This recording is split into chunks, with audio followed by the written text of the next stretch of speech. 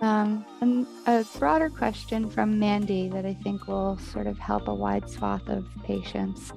I'm just diagnosed with having breast cancer by my doctor. What are the tests that I need to make my treatment as precise as possible? What's the name again? Mandy. Mandy. Mandy, this is a really big question. It requires, every cancer is so different. Breast cancer isn't just one test, but I'll do my best to give you an overview. It's usually a team effort. The medical oncologist, the breast surgeon, and sometimes the plastic surgeon will speak with each other, and they have something called the breast board or breast conference, where the person that reads the biopsy, called the pathologist, the radiologist, and the radiation oncologist, are all in the same room or Zoom, really discussing what needs to be done. So each individual case is very special, but usually breast imaging, let's start with the imaging prior to even the biopsy or even right after the biopsy. Typically after seeing the mammogram or ultrasound, biopsy is done, you diagnose breast cancer. Some breast surgeons like to get an MRI of the breast. It helps evaluate the extent of the disease more accurately, and it helps evaluate the lymph nodes in the underarm or axillary lymph nodes.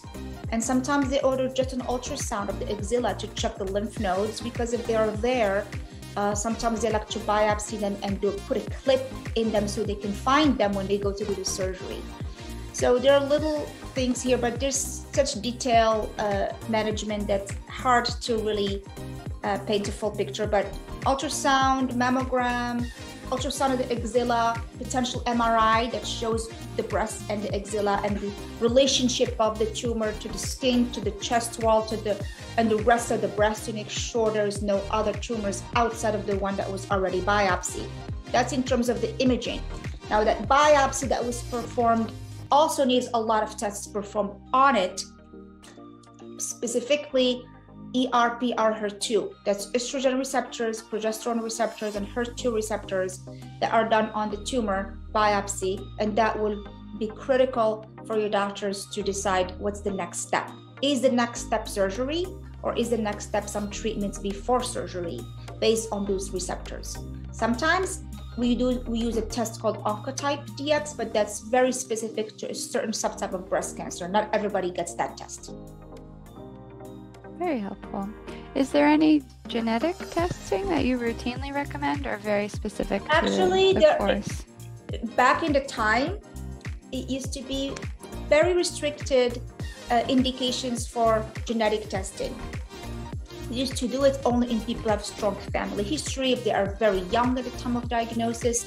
But now, because there are treatments that are approved specifically approved in genetically driven breast cancer, we broadened the indications. Almost everybody with breast cancer deserves genetic testing because it helps in their surgical management, it helps advising their families, but it also helps indicating specific treatment that are now approved specifically for genetically driven breast cancer.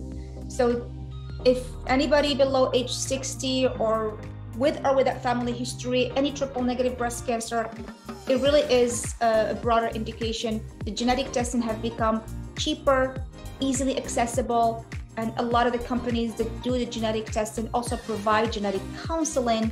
So even if a person is in a remote area where there is no genetic counseling, just obtaining the test will allow you to have access to a genetic counselor to give you all the information you need.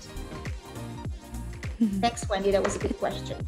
Yeah, no, it's amazing, the extent of information that's out there that we can get from genetic testing. It's fascinating to see what an impact it's had on cancer treatment.